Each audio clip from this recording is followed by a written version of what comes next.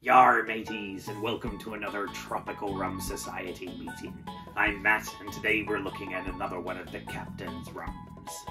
And I will absolutely not be doing the rest of the review in that voice. That has ruined my throat in the very few number of takes that it took to get that to work correctly. Today we're checking out another Captain Morgan rum that they put out in Australia here last summer. It is the Mango and Pineapple Tropical Rum. As you can see, this one has been pretty popular with me, and I will let you in on a little bit of a secret.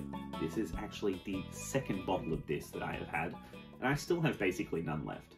So I figured, let's do it today. We need to review it soon or else there's going to be none left. So let's go. Let's jump into it, find out what it's like. If you don't know much about Captain Morgan, I'm going to leave a link to the original spiced rum review down in the comments below, so you can go check that out after this meeting. But as a quick rundown, they're essentially one of the biggest rum brands in the world. They're best known for introducing affordable spiced rums, as well as their powerhouse marketing team. Over the years, they've experimented with heaps of other flavours and twists on spiced rums, like today's Mango and Pineapple. Now, much like the gingerbread Captain Morgan we looked at over Christmas, this one can't really be called a rum. Sitting at a measly 30% ABV, this one actually says spirit-based drink on the label rather than calling itself a rum because the alcoholic percentage is too low. In terms of what's inside, just from the colour alone, you can tell that this is not naturally produced. The label tells us that there's a Caribbean rum of some sort in there, as well as some spices and natural flavours. Mango and pineapple are obviously very prominent on the label here, so I think it's safe to assume that some of those natural flavours are going to be mango and pineapple, but I think it's highly doubtful that any actual mango or pineapple fruit went into the production process in this one. Now, I don't know which natural flavour would be turning this that bright pink colour, but speaking of colour, let's take a closer look at it. My favourite thing about this bottle is the Tiki style design. Obviously, I'm a big fan of Tiki, with my Hawaiian shirts and my ever-increasingly Tiki style set behind me, so this bottle is going to be one that I hold on to long after the rum is gone. Besides that, the bottle and especially the label are very familiar. We've got that standard Captain Morgan style design with some modifications to tie it into that tropical theme. We can also see the rum is a bright pink colour, which looked very striking when the bottle was full. But now that we're so low down in the bottle, it's lost a little bit of its impact. Let's pour some out now, lower that level down even more. No cork top today. We've got the standard screw fitting, but let's get this poured out.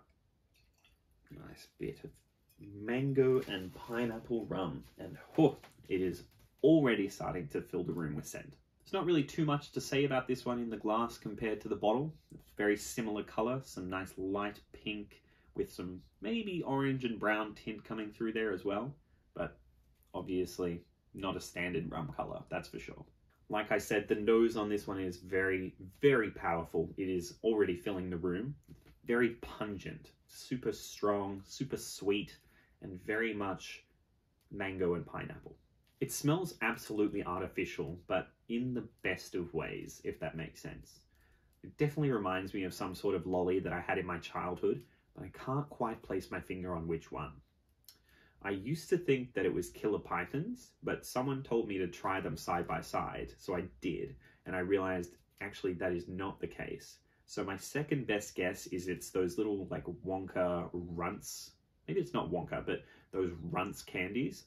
But even those, it's just not quite it. If you've had this one before and you know what that flavour is, please let me know in the comments down below, because it's going to drive me crazy otherwise. But it's definitely a very candy level of sweetness. It is overpoweringly sweet just in the smell alone. It's very fruity as well, definitely heavy on the mango and pineapple, but just the general tropical fruitiness of it is quite strong. So this would be a dangerous one to leave sitting around any children. So in the interest of saving the children, let's get rid of it by drinking it. The taste on this one starts out a little bit less powerful than the smell, but it definitely ramps up into overdrive on that mango flavour pretty quickly. I'm not getting a huge amount of pineapple come through in this taste, or really anything else other than mango, but it is a very artificial sort of taste, which we were expecting from the smell. There's none of that typical rum flavour or rum sweetness that's coming through, but it definitely does have a sweetness, that's for sure. I can't call this a balanced flavour. It's very heavy on the mango, but I'm not going to say that it's a bad flavour either. It is great if you love mango. If you hate mango, you'll probably hate this. The other thing to note about this is that it's a really concentrated flavour. Like, you can definitely tell that this was designed to be mixed with something else, and it's not meant to be sipped straight. That being said, I can definitely get through a few of these glasses myself, and usually because it's fairly low alcohol, it's more the sweetness that turns me off from having another glass rather than the alcohol. So, final verdict.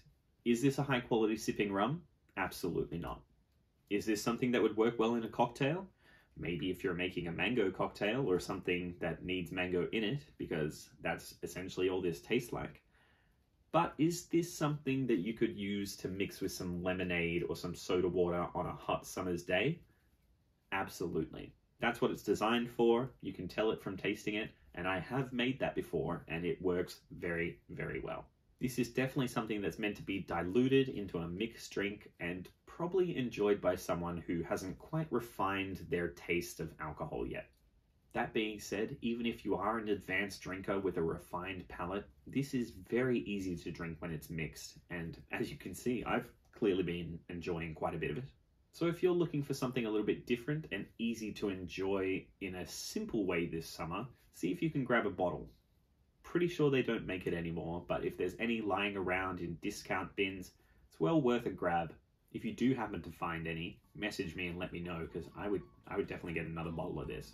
Even just for the bottle. That Tiki design, I love it. I love it. So let me know if you know where any is. Otherwise, I'm going to finish this off, get this on the shelf, and I will see you in the next meeting.